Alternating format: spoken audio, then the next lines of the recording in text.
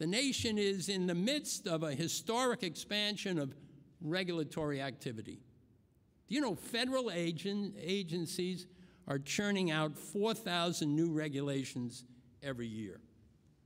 Our Center for Capital Markets Competitiveness, is pursuing here a practical agenda to ensure that job creators have access to capital by fixing or replacing some of the provisions of the Dodd-Frank bill that simply don't work as they were planned, while also pursuing regulations to act in areas that the law did not address.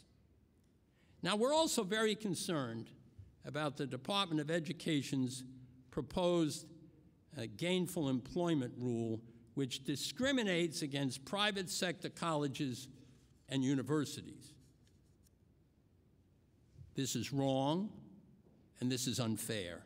These institutions can play a major role in helping our nation close a serious skills gap. We're going to do everything we can to change or stop the rule as it is currently written. Another serious regulatory challenge, which, by the way, is it's very abusive, but I think it's absurd, is the sue and settle process. With a wink and a nod, an interest group sues the EPA. They agree on a settlement. They find a court to bless it, and even get to collect legal fees, courtesy of the American taxpayer.